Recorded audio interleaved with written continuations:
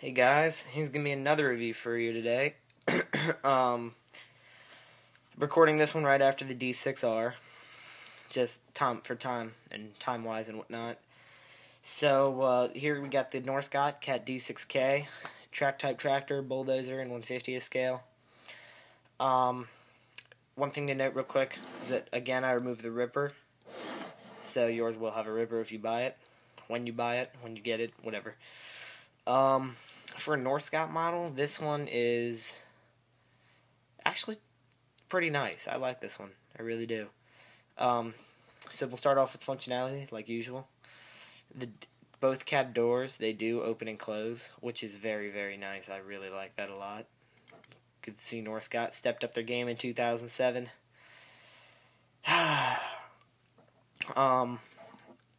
Their tracks here, they are tensioned, so they will stay tight. They roll, but on a smooth surface they really don't.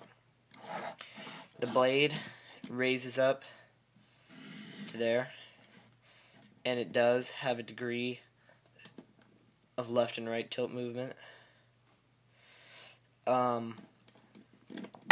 Obviously, when you have the model with the ripper will go up and down, so there's that. All the handrails on this one are plastic. The exhaust deck is plastic. Cab doors are plastic. This piece up here, the cab top is plastic, as well as this air conditioning unit. Cylinder jackets are plastic, but on most models they are, so I'm not worried about that. One thing I like about this model in particular, as you can see here, they painted the rivets. There's no shiny rivets, so that's a good addition, actually.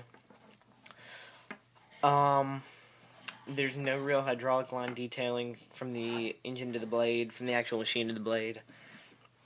There was some for the ripper, but seeing as it's gone, that has to go too. What else? Let's see. The cab is relatively detailed. I mean, hold it up to the camera here. You can see there, just a couple of controls, a few panels, seat. It's not too bad. It's not too bad. Let's see, what else? I mean, it retails for $56 right about now, after their price increase. But even then, I would still say that it's probably about worth it. I mean, what are you gonna get from Norscot? You can't expect too much. Opening doors and painted rivets is enough for me to spend this much money on this little dozer. But I mean, hell, you go to first gear and buy one of those D51s for more than this, and it doesn't have opening doors, so might as well go with this. Same size. So, yeah. I mean, the blade has bolt detailing on its cutting edge right here. I don't know how much the camera focused there, but... And then on top of it here, you can see the cylinders and the whole arrangement. The radiator's plastic, if I didn't already mention that. I'm pretty sure I missed that, but whatever.